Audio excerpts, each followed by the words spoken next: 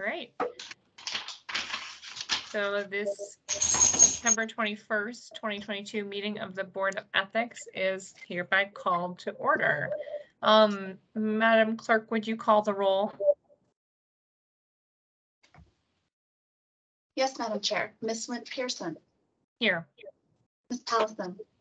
Here. Mr. Goodstein. Here. Mr. Kelly. Here. And I understand Ms. Wilson is excused. You have a Correct. quorum. Thank you, Madam Clerk. All right, do I have a motion to approve the agenda as drafted? So moved. Second. Any opposition? Hearing none, we will consider the agenda approved. On to minutes of our previous meeting. Do we need a moment to review, or are we ready for a motion to approve? Can we get like a moment to review, please? Sure.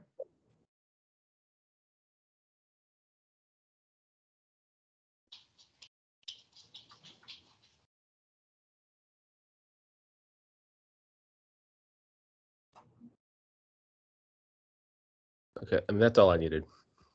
Okay. Do I have a motion to approve? I move to approve the agenda, or I'm sorry, the minutes of the meeting of August 17th. Second. There's actually two I sets of apologize, you cut minutes. out for a second. Yeah, Oh, there's is there- 2 are there minutes. two? Yeah. Sorry. Amend that motion to also add approval of the minutes of the special meeting of August 31st. I have a second. Second. All right, all those in favor of approving the minutes? Aye. Aye. Aye. All right, minutes are approved. So moving on to the consent agenda. Again, do we need a moment to review before a motion is on the table? Yes, please. Okay, take a moment and review.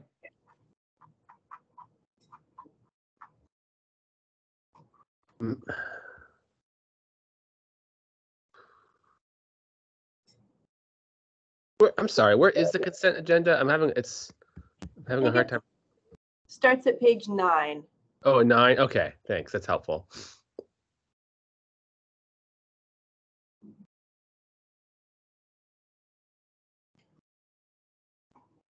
Just have to point out that that's an amazing name for a company, Yifties Apparel.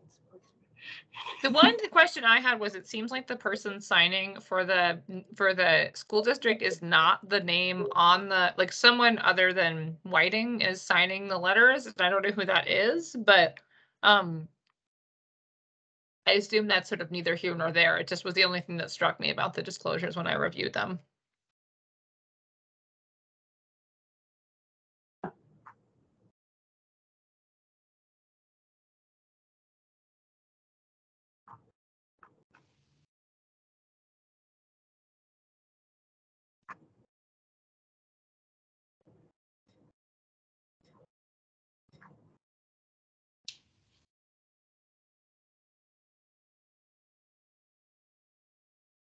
It is interesting, but yeah, I don't know that. Yeah.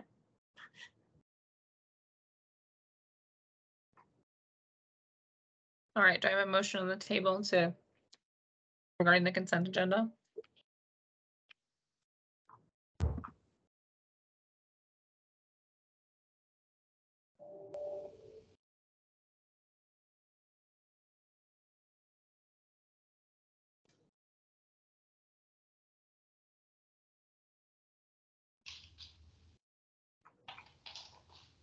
So Or into a discussion? Yeah. I was just looking at the last two from our GBoss friends. From the members of GBoss. I was just looking at those for a moment. What page number are you on? Page, I think 19 of, or starting at page 18 of the non-confidential items packet. Okay, I'm there.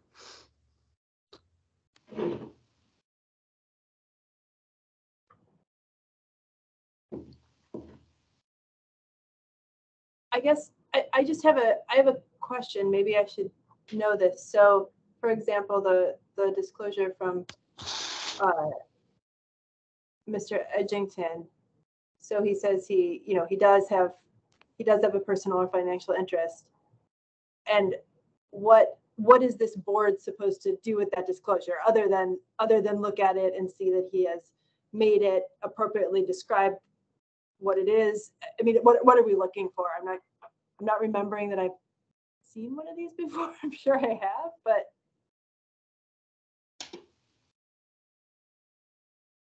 does my question make sense? I just don't know what we're reviewing. I think what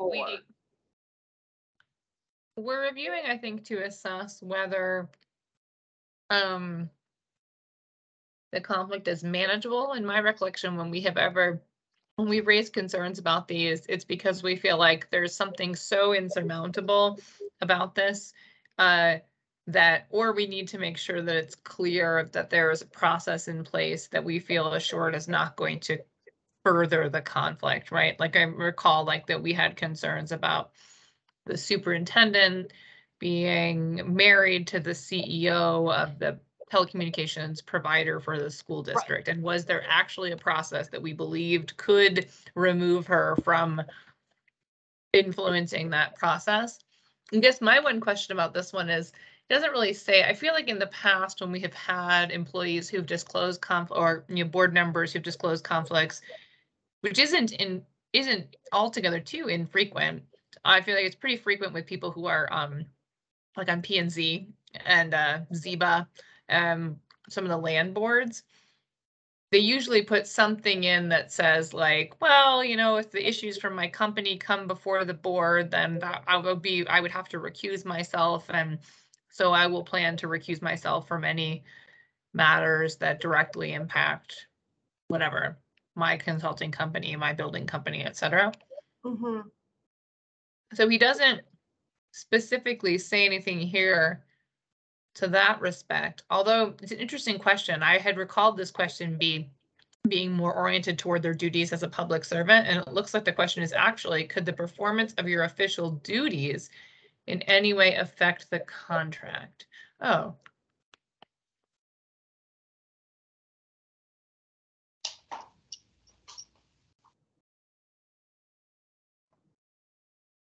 And didn't we just determine that it was possible that the actions of the GBOS with respect to the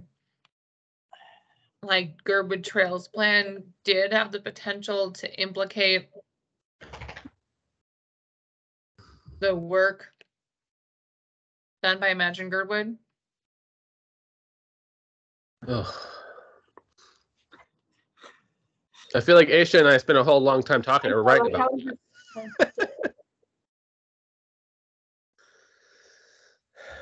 I think the problem was that they didn't sign this particular form, right? Wasn't that the issue before? Well, one of the issues was a failure to disclose. You're right, Yeah. and we said that it was possible that it would create, it did in fact constitute a grant held by an organization where they had a fiscal interest. You're correct that we did conclude that disclosure was necessary. I don't recall if we actually concluded that. I don't think that we answered exactly this question, because this is a little bit different, right? In fact, I think we said in a footnote that we weren't actually talking in our opinion about 115-100B, because that's right, isn't it? Yeah, no, I think the more I look at this, the more I think the question is, I don't think the performance of his duties, well, let me look at the code provision. Yeah.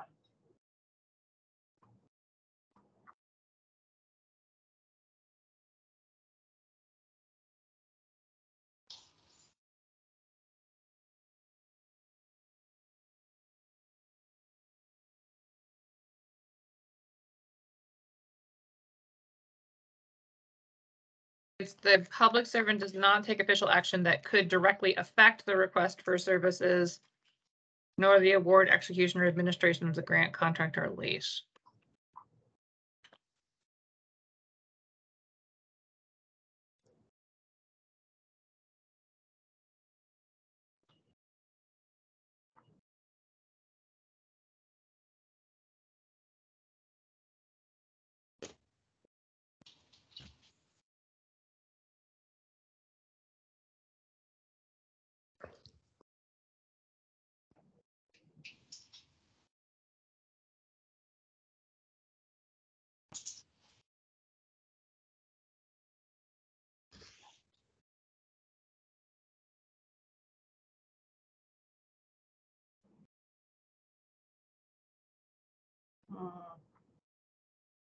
Well, I think that they do cloud cost. I think that that 115, 100B2 is satisfied because the request for services and the award of the grant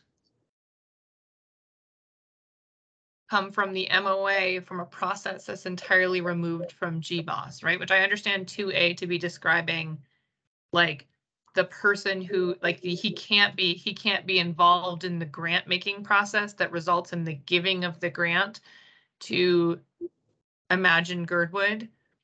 And I don't understand GBOS to have any involvement in the ARPA grant process for the MOA. The grant is to be awarded from the planning department to Girdwood Inc. And he has no engagement with the planning department or role of the planning department. So I do think that it complies with 115, 100B2 because that is oriented toward him having an official role in the actual giving of the grant. I agree. And if you look at the amount interest held, he writes Imagine Girdwood officer, right? So he doesn't even have like a number to offer because it's not really the deal. The deal is that, you know, he is an officer of Girdwood, an officer of Imagine Girdwood. That is his interest. It's not an actual number or a cup or like an amount. You know what I mean? Mm-hmm. Which makes me feel like it works for me too.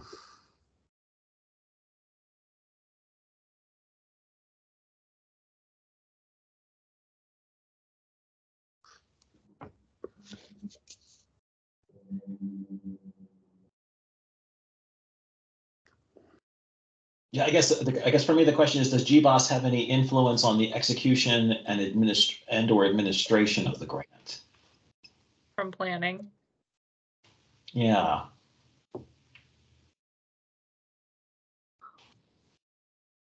And I guess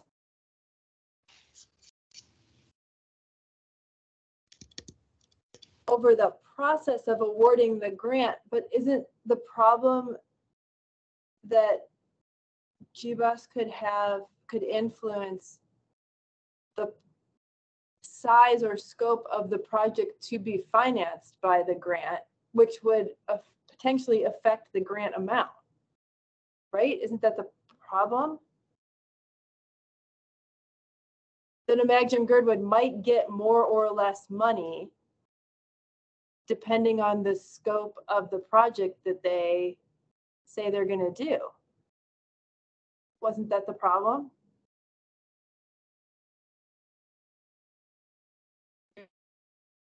It like contemplates. I think it contemplates the award, the public servant being involved in the drafting of the RFP or the award grant, like him having a dual role where because he's a public servant, he can control that he gets money. And I don't think he does have, and I think there's a separate issue where he needs to disclose in the course of GBOS deliberations if there's a decision they're making that could potentially impact the work that is within Imagine Girdwood's purview. But I don't think it actually triggers the language of 115, 100B, which is the framework that we're asked to consider by the code for whether he can apply for acquire, receive, apply for, be party to, or have a personal or financial interest in a municipal grant, contract, or lease.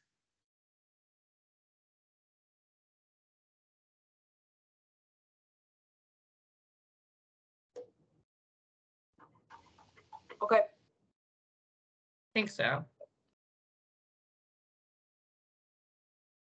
I mean, the other alternative is we could go back to the two of them and ask for further explanation of why and how GBOS has no role in the things described in 115, 100B. 2.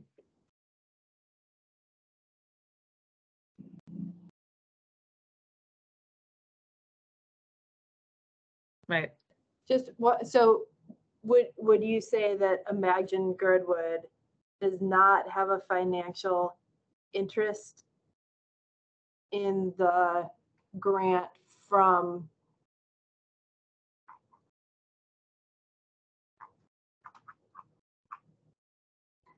who's it from?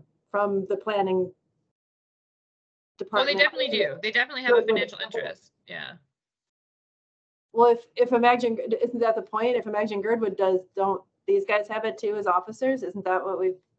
Yeah, and that's why he's disclosing it. But the code says that's allowable as long as the public servant does not take official action that could directly affect the request for services, Okay. which is the RFP that the muni puts out Okay. for the grant, or the award, execution, or administration of the grant that is given to Imagine Girdwood. So if Okay. Mike has a role in the grant making process or administration process, then he can't apply for or acquire. Imagine Girdwood would be precluded from asking for the grant. Yeah, and so what does it mean to administer the grant? That's the only thing I wonder if GBOS would have a way of influencing the administration of the grant. We could ask for clarification again on the grounds that here we want to be, because there've been concerns raised throughout the process. We want to be fully, I don't know, and I don't know the answer to. I assume that because they've said that they do not, that they, Yeah. like, that's the answer we'll get if we go, but they could provide more color for that. I Mike's like pretty that. thorough.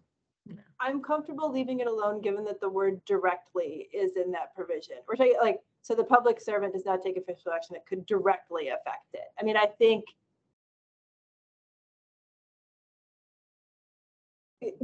given that, it seems like, I think it's okay.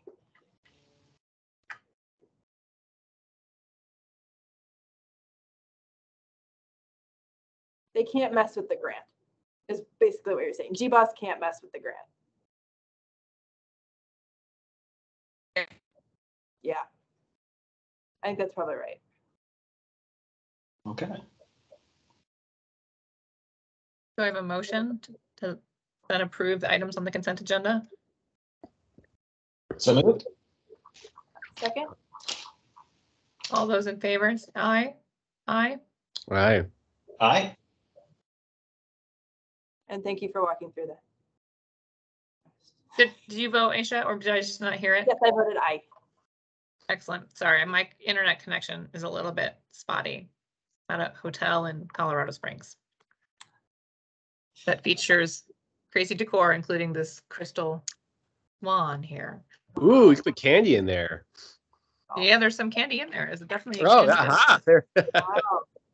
And it appears Yeah. to be not raining, so no one feels too bad for you. Oh Lucky no, you. it's raining. It is raining. It Oh. started as soon as I arrived in Colorado, and it's slated to continue until I leave on Friday, at which point it will become 88 and sunny. So Couldn't escape the rain, huh? nope. All right, on to our next agenda item, which, let me scroll back to the top, I believe is the ethics complaint for potential violation 2022-2. For this one, we need to move into our separate closed session. Do I hear a motion to move into, I believe this is deliberative session? So Hold on. Are we leaving this? A and B together, or do we need to do both just to avoid us going back and forth? I think too, because B, we have a guest, if I'm remembering correctly. Oh, Clerk, okay. we have the requestor coming to answer any questions, because there's a time critical nature to that one. So that the Right. little mini invite we have that says request for advisory opinion 2022-05, we have to go there to make sure that we are able to convene with our guests. So we'll have to do Understood. 2 hops. Okay, got it. Okay, so then I think Terry moved to move us into closed session, so I can second. All right, any opposition? None? Let's move into our closed session to discuss 2022-2.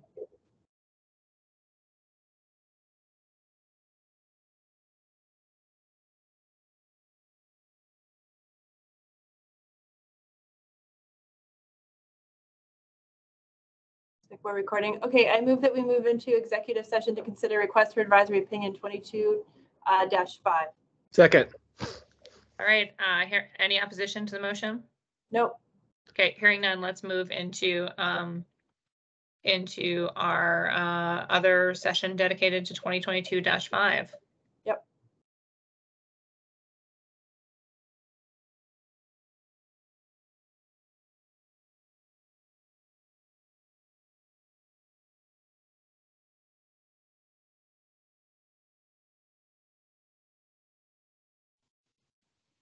Okay, I think we're back.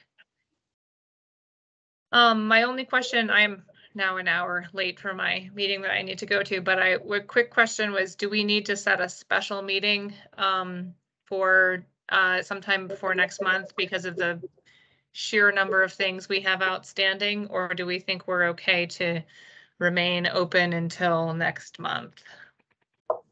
I think we better meet in the meantime. Yeah.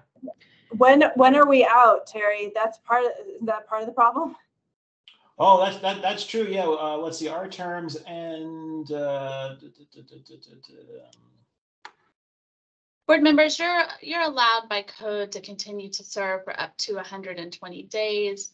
Unless someone is appointed to take your seat, and then that would take precedent. But you're not Did we out. plan to meet in this window in 2 weeks on the 5th of October?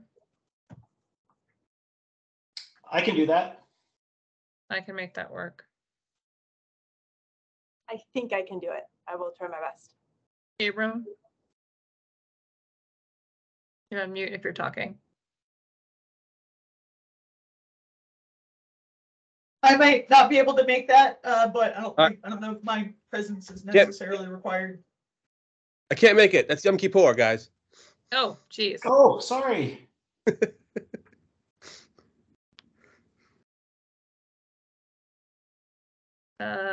Well, do we want to do the next week, the 12th? I could probably do the 12th, yeah. I don't think I can do the 12th. I'm sorry.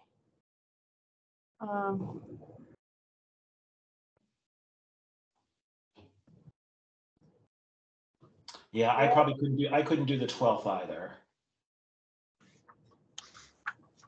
Abram, would it be a gift to you if we met without you on Yom Kippur and got things out of the way?